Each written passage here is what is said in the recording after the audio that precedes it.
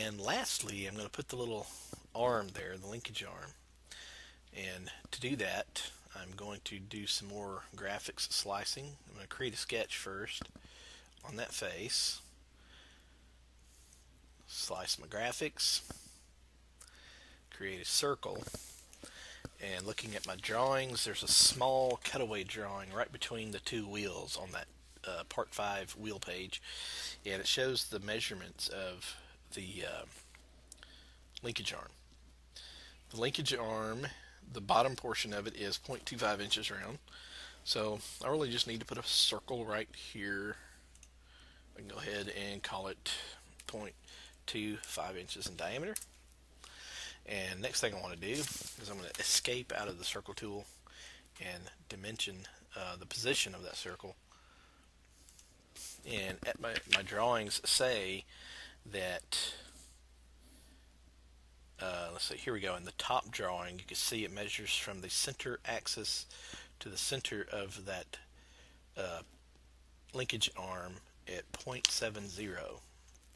So I'm going to click here, then the center of my circle, go up, oops, what happened, there we go, 0.70.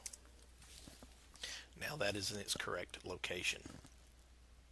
I'm going to go ahead and exit because I want to extrude that before I do anything else. So choose my extrude tool. It is going to be a distance of, my drawings tell me, again, if I look at that cutaway drawing, I could see that the distance would be 0.375. 0.375. And click or select my profile there. Click OK. Now I'm going to create another sketch right on top of that profile. And that one is going to be another circle. And I just go right to the center here, click the circle tool, and looking at my drawing, I can see that the diameter of that is 0.125. So let's see, where are my numbers? Okay, click. Now I'm going to go in and dimension it because for some reason there it didn't show me my numbers. So dimension that circle at, it was pretty close there, wasn't it? 0.125. And I'm going to finish that and extrude it. How far do I want to extrude it? I want to extrude it back at the drawings at that cutaway. It tells me 0.125.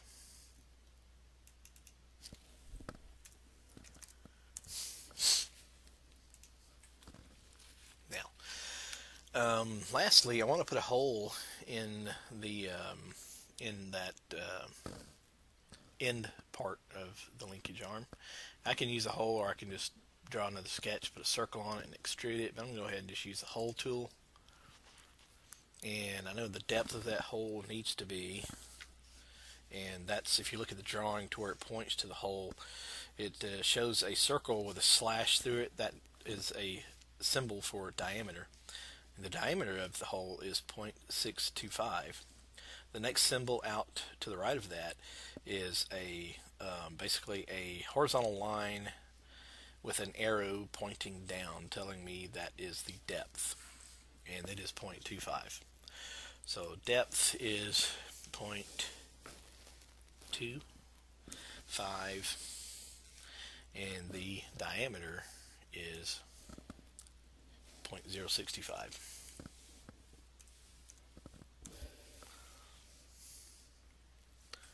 And let's see, make a little correction there. And let's see, and I want to make it a concentric. Hope I didn't reset everything. There we go. Zoom in here, place the hole, and then of course select my concentric reference, which is the outside of that linkage arm, and then apply. Now we have a wheel, 100% wheel. Yeah, you can color it any way you want to.